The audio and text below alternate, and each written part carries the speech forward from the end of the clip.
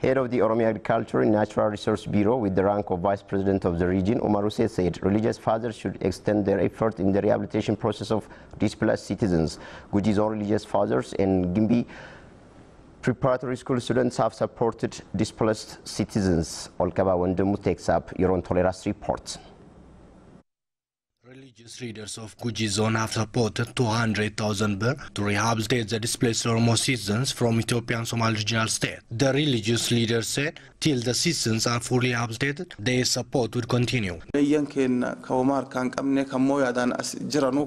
We used to collect money from mosques in our zone, which is worth 200,000 birr. It is not much, but it has a message as we are with them. Meanwhile, students and teachers of Gimbi Preparatory School also supported 100,000 birr. They also said their support will continue as well.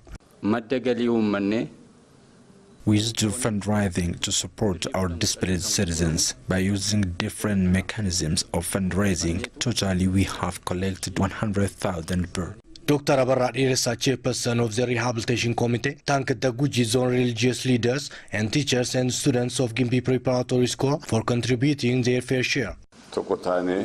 I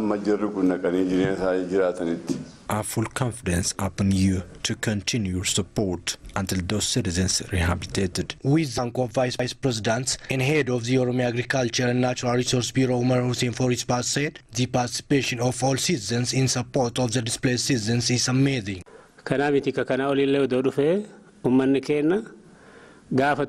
realize that our people can meet everything when there is unity. Whatever happened to our people, it doesn't break our unity. It has a special message for everyone so that unity is expressed by different angles, like keeping peace and security, by keeping our values and norms, and helping each other. We have learned all these things at once.